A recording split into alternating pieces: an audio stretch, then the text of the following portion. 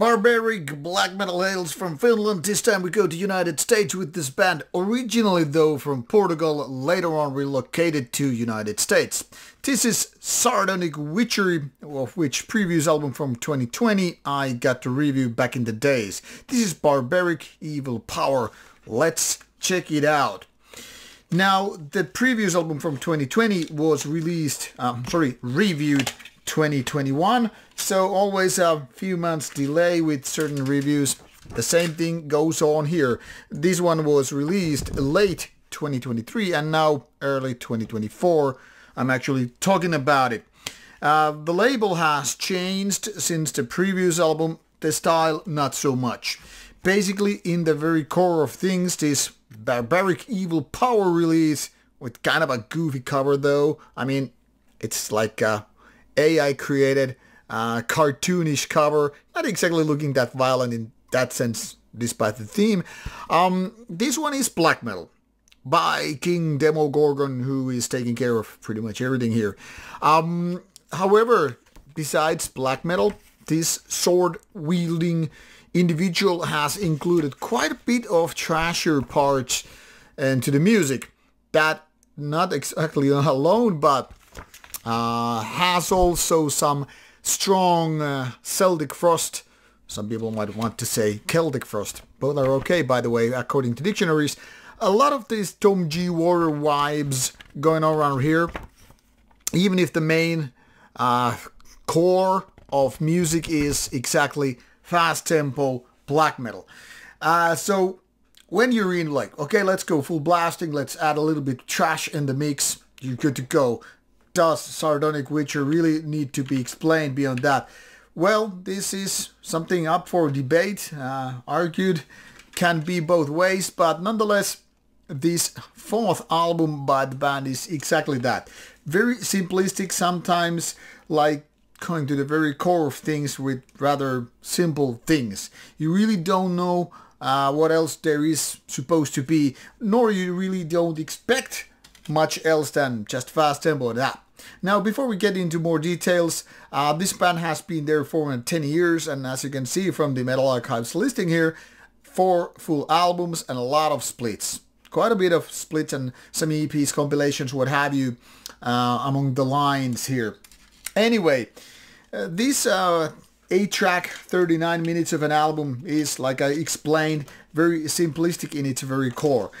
You have a lot of those faster parts, which are every now and then paced nicely with a little bit more trashiness in the mix. But I don't know, this is kind of like avoiding to be something that you would call memorable or filled with hit songs and all that stuff.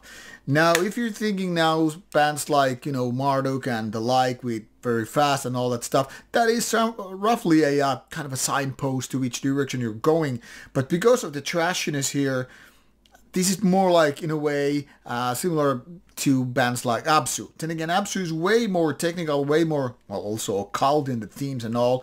So this is not exactly that either. And now if you're thinking, okay, black trash, maybe it's like Our Noir. Well, Our Noir definitely is way more trashier. So this is like a little bit between these different bands. Certain bands come to your mind when you're listening to this fast kind of old school black metal. And by old school, I mean between the second and first wave.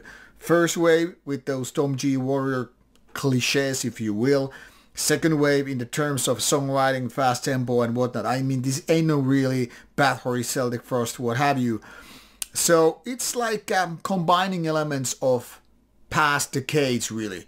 But this is done with aggression, fast tempo and straightforward approach. Now, if this is something you really, really love, there is no reason why to check out Sardonic Witchery and Barbaric Evil Power. However, if I was to compare this one to the previous one, I would say that was a little bit better overall. Maybe it was more like an all-rounder, where this is more focused on the faster parts and not much beyond that. Now, if you're looking for more kind of a technical approach, or atmospheric black metal, or symphonic kind, this ain't no your thing. You are kind of gluing your taste to one style only, and that is fast, fierce blasting, and beyond that, not much is really happening. So it all depends where you're coming from. Well, I can pretty much say that those elements I just described are the very core of the whole things, and nothing gonna change it. Now, avoiding the actual hit songs and the memorable lines, maybe you need to kind of adjust your taste buds so that you are cool with the simplicity and all. But other than that, this ain't no badly done. This is actually pretty nice of an album.